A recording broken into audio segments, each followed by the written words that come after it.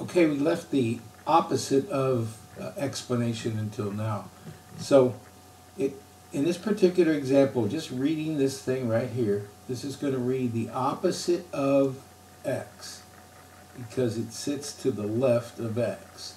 If it was definitely to the left of a parenthesis, it would be the opposite of whatever in the parenthesis. So we don't want to read this as negative x. We want to read it as the opposite of x until we know what x is going to represent. So if someone told me that x in this problem is the number -7, then this would read opposite of -7.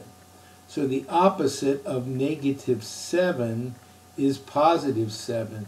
That's why we don't want to read this as negative x. It implies a negative answer, and in the case of x being a negative number, this expression is actually a +7. So over in this example, how are we going to read this?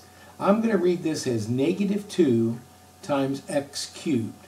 So if someone told me that I want you to use x to be -3, I'm first going to plug in the -3.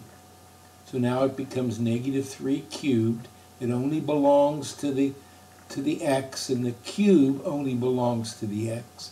So the order of operation says I have to do the exponent first.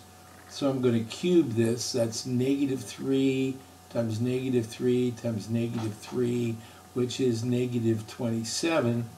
So now I have -2 times -27, +54.